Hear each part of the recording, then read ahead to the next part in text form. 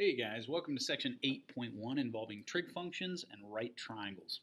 So hopefully you've just finished up your Unit 7 exam, and today we're just going to be taking a look at how some of these trigonometric functions relate back to the right triangles, and maybe an applied problem involving some road grade. Okay, so this should feel like review, especially given all the work that you guys have been doing with trig functions in the first place last unit.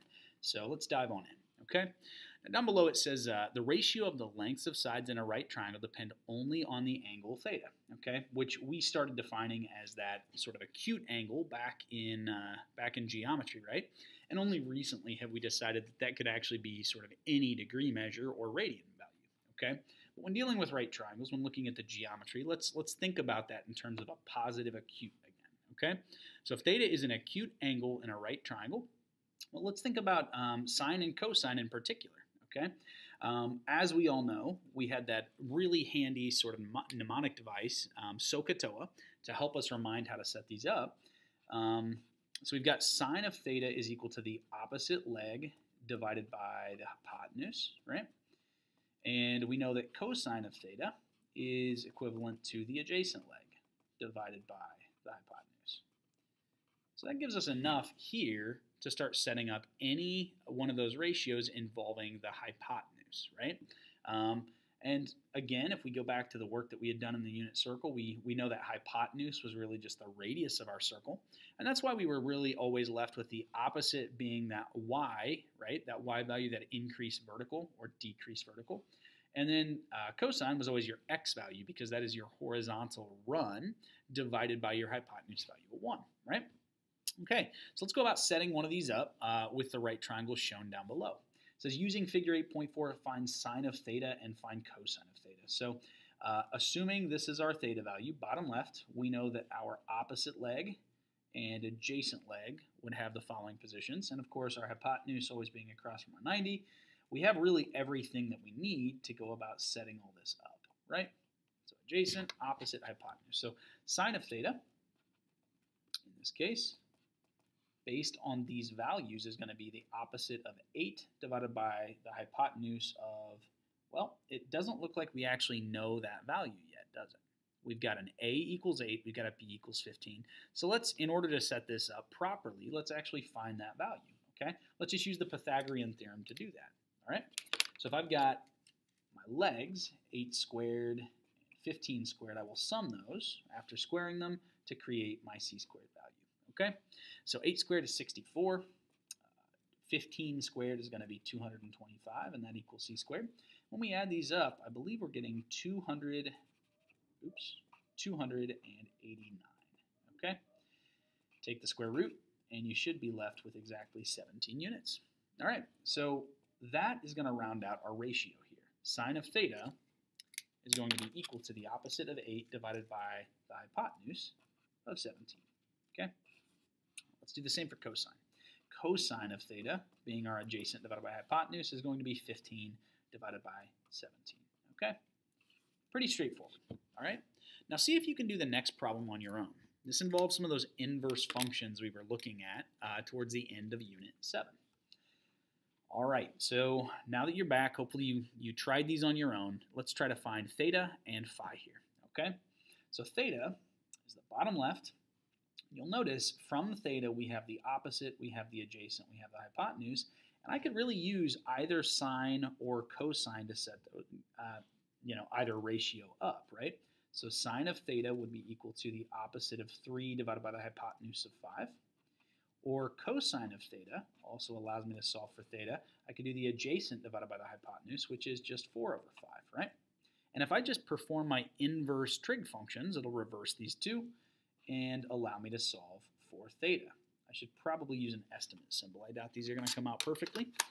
So let's try that real fast. If I, first of all, make sure that your mode is in degrees, right? We're looking for these in degree values. I guess it didn't say, but I certainly, when I think about geometry problems, that's what I default to. You guys didn't even know radians at the time. So, all right, so let's go ahead and do the inverse sine of 3/5. And separately, let's do the inverse cosine of 4/5 and see what happens, okay? When I'm looking at those two values, obviously they're the exact same because all that you're doing is finding the inverse of the corresponding ratio, and therefore theta should, of course, be the exact same angle measure. We set them up correctly. That's really what this shows you, okay? So let's go ahead and say that that is 36.87 degrees, okay? Now, to find phi, I would hope that we can all agree there's a very simple way to do this geometrically. We have a 90, we have a 36.87, and therefore I could add those two up and use my triangle sum theorem that tells us that three angles inside any triangle will always add up to 180. And sort of a corollary to that is that your acute angles will always add up to 90, right? Because this 90 always takes up half of your 180. So you could just take 90 and subtract this, but I want to make sure that we understand how to do this when looking at a separate angle. So instead of looking at theta, let's think about if we started off with phi here in the top right, okay? Obviously, our opposite is now 4, and our adjacent is now 3, so the orientation changed. Your hypotenuse is 5, and therefore I could once again set up sine of phi and cosine of phi, just changing the angle. Sine would therefore be 4 over 5, and cosine is going to be 3 over 5, right? Obviously not the same ratios because we change which angle we're looking at, okay? So let's take a moment and plug these in. I'm going to perform the arc sine and the arc cosine here. So arc sine of 4/5 and arc cosine of 3/5. And you're getting 53.13. Real fast, let's just take these values and see if it works using that corollary we just mentioned. I just realized I didn't put plus, so let's try that again.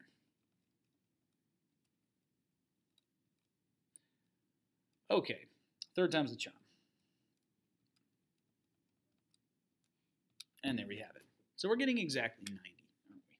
All right, so come on over here and let's write out our phi value. Phi is roughly 53.13 degrees. All right, so we've looked at sine, we've looked at cosine. Let's take a look at tangent now, okay?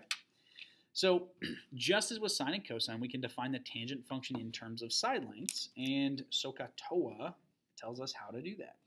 We could say that tangent of an acute angle theta is equal to the opposite leg divided by the adjacent leg. All right. So that should be pretty straightforward as far as our setup goes. This asks us to find tangent of theta using figure 8.4. So not actually performing the arctangent and finding what theta is, literally just setting up tangent of theta. So once again, I know my opposite is 8, I know my adjacent is 15, and we can ignore the hypotenuse because that value of 17 is not actually a necessary side length for our tangent ratio. So it's just going to be opposite over adjacent, which is 8 over 15. Okay? Tangent of theta is equal to 8 over 15. There we have it. Obviously, you could perform the arctangent, but there's no reason to. We weren't asked for theta. We were asked for the trig function. All right, finally, let's apply this to a real-world application, okay? The grade of a road is calculated from its vertical rise per 100 feet. For instance, a road that rises 8 feet in every on 100 feet. How about 8 feet in 100 feet, okay? Or 8 feet per 100 feet. Has a grade of 8 feet divided by 100 feet, or 8%. So that's how we would define our grade. Now let's think about this using a diagram. I think that's really helpful. Per 100 feet is talking about the horizontal change. So we could refer to this as our 100-foot basis. And then if we're going to rise up 8 feet, be ever so slightly over the course of that 100 feet, and that tells us this opposite leg, right? So that, of course, allows us to relate this all to some angle measure, you know. And again, it tells us our grade. That's the rise to the run, okay? Essentially, that's all this is really gauging. So it says, suppose a road climbs at an angle of 6 degrees to the horizontal. So that's referring to this piece here. When measured horizontally upwards, 6 degrees is going to be our theta value, okay? What is its grade? So in this case, we don't actually know our theta value, okay? And actually the grade is really just this opposite leg divided by the adjacent leg. So I'm not even going to bother bringing that 100 feet in it's not actually going to be necessary when you consider the ratio we're setting up. We knew that this was opposite divided by adjacent, and so only one function should come to mind, that being tangent, right? And in this case, it told us that that horizontal grade is 6 degrees, so that's theta. So I can say tangent of 6 degrees is equal to my grade, okay? All right, so once again, make sure you're in degrees to perform this problem, and just take tangent of 6 degrees. All right, so what I'm finding here is 0.1051, okay? So this is roughly 0.1051 as our grade. Now, of course, the issue here is that's the decimal equivalent, okay? So it's not the true grade until we convert this over to a percentage. So let's just multiply by 100, and we're going to get roughly 10.51% grade, okay? There we have it. Pretty straightforward. Next up, it says the grade of a road is 5.8%. We know that that is a decimal equivalent of the ratio that we're setting up. So this is where some students would take the 5.8 and put it over 100, which while you could do that, it's really just easier to convert this to the decimal equivalent like what we just saw, okay? Now, once again, this is talking about the angle when measured horizontally, okay? And so in this case, we don't know our theta value, right? I don't know what that is, but I do know this is a 5.8 to 100. So I'm going to continue using my tangent function for grade, okay? I don't know what theta is, but like we said just a moment ago, let's bring this down as a decimal equivalent of 0.058, okay?